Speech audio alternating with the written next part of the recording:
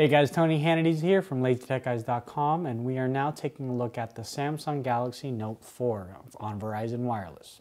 Obviously, this is the fourth iteration of the Note line. This has a 5.7-inch display. It's the same size screen as the screen on the Galaxy Note 3, but this one is Quad HD. That means that it has a resolution of 2550 by 1440 and 518 pixels per square inch.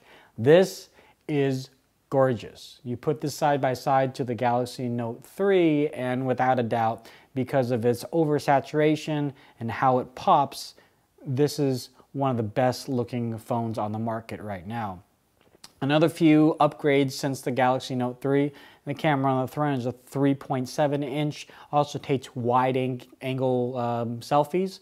On the rear, you have a 16 megapixel camera that has optical image stabilization, a big win for me, a flash, and a heart rate monitor as well too, if you're into the whole fitness thing. They did change up a few things on the overall design of the Note 4. You have a metal band going around. It's not very thick, but you can see it, and it's not like that fake metal on the Galaxy Note 3. This is metal, and it does have the weight and feel a little bit over on the overall chassis of the device too. The nice thing as well, you can still easily access the S Pen with the S window cover that Samsung was gracious enough to give me. The 3.0 USB has now been downgraded to 2.0. However, you do have super fast turbocharging.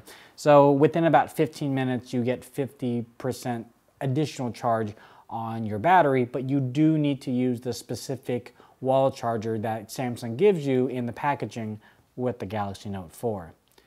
When it comes to the speaker, they did move it onto the back here, which is a little bit of a disconcert to me, as I did enjoy the speaker on the bottom, but I can kind of understand why moving it from the bottom to the back was a good thing for them. I would just like to see more front-facing speakers like the way HTC and Motorola have done in their current iterations of flagship devices.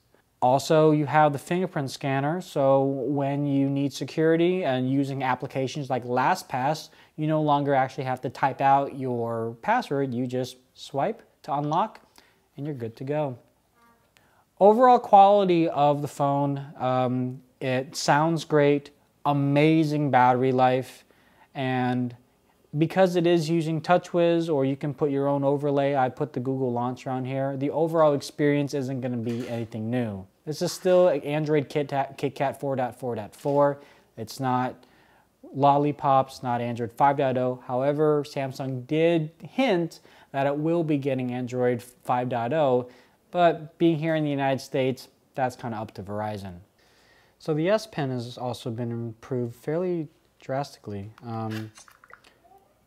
It still has a nice lightweight form fit to it, and you have these replaceable tips that come in the packaging that I inadvertently threw away. Sorry, Samsung. But the commands that you have here are a little of the same, but also new. So you've got Air Command, Air Memo, Smart Select, Image Clip, and Screen Write. And the one thing you do not have are the quick actions. So on my Note 3, I used to be able to draw a shape of some sort, and within that shape, I would be able to access my calendar and my calculator, things like that. This doesn't have that anymore. So it's kind of a downer, but I guess you just have to get used to certain things. So, but if you've never tried this before, yeah, you just select Screen Write, it takes a screenshot of whatever you're looking at, and then almost immediately you're able to do certain things like circles, and you have different color pens, different tip sizes and everything. And then you could share that, send that off to whoever and anybody as a text, as an email attachment, or just share it on Facebook and Instagram if it's something that you feel is worthwhile sharing. And a few other features on the camera lens and the pen. This has the technology to take a picture of certain written text, like a picture of your teacher's whiteboard. it would be able to catalog that, and then it would even go as far as to solving a math problem, aiding you to solve a math problem. So that's kind of a cool feature. I personally haven't used it in the real world situation. I've tried it at the Samsung locations at Best Buy, and obviously it worked fine there, but I haven't seen any other situation where I would need it on a day-to-day basis.